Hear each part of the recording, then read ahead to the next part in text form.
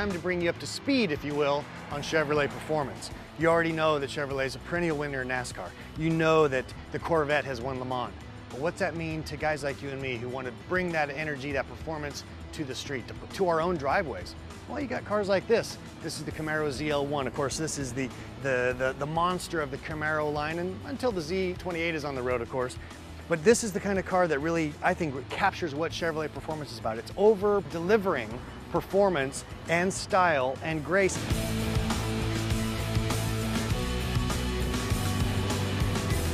Where I think the Camaro fits in so nicely into this performance trio from Chevrolet is in its overall affordability.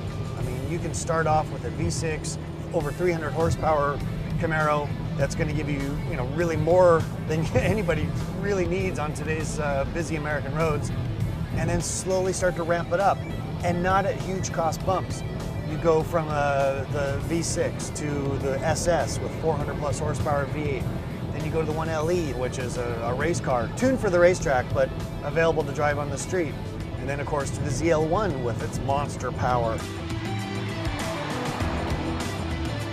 This is the all-new Chevrolet SS. Now, for those of you that remember, as I do, the Pontiac GA GXP, guess what, babies? It's back, but now done with the Chevy style, the Chevy value, the Chevy attitude.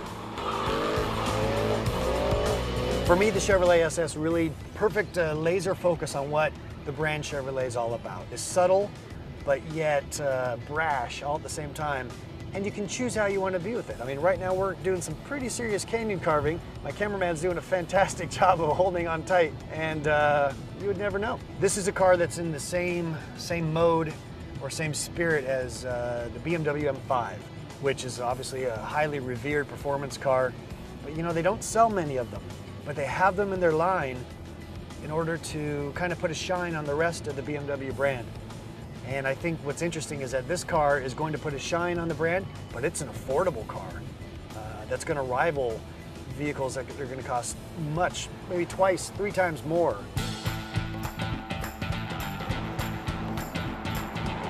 And what Chevrolet performance story would be complete without talking about the Stingray? Now, this is a vehicle which is lighting up the sales charts. It's one of the quickest selling cars in the market today. People are just buying them off the trailer.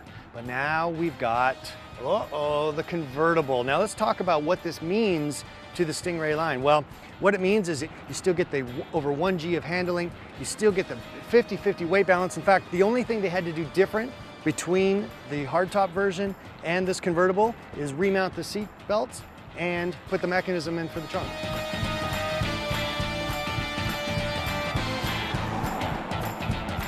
If you find that you're not drawing enough attention in your Corvette Stingray convertible, well, you might as well just take the top down.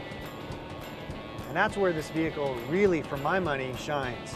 Because now you're looking at a vehicle that doesn't lose anything by being a convertible. So many other sports cars, you end up with cowl shake. You end up feeling that, well, I take the top off, I lose some strength. There's a compromise.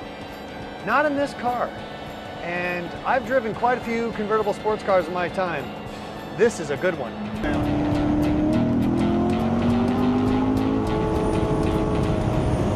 And lastly, why go to the bother? Why go to the bother of racing? Why go to the bother of having vehicles like this available for the street? It's all about engineering. It's about pushing technology. It's about finding new ways to make a car perform better, last longer, and deliver on that Chevrolet promise, which is always to say you're going to get more than you expect. In the case of these 3 vehicles, you're really going to get more performance than you probably deserve.